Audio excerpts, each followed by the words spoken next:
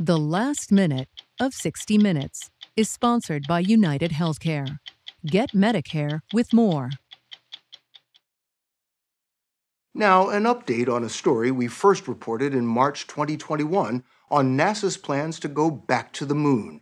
After months of delays, this past Wednesday, Artemis 1, NASA's new moon rocket carrying an unmanned Orion crew capsule, rose into Florida's night sky.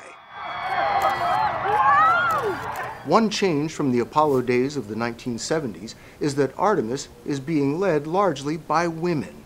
Launch director Charlie Blackwell Thompson told us NASA plans its next moon launch, Artemis 2, in 2024, this time with a crew on board, followed by Artemis 3. Where then we will go to the surface of the moon. Do you hear yourself? You know how cool that sounds? It does sound pretty cool. I'm Bill Whitaker. We'll be back next week with another edition of 60 Minutes. Happy Thanksgiving.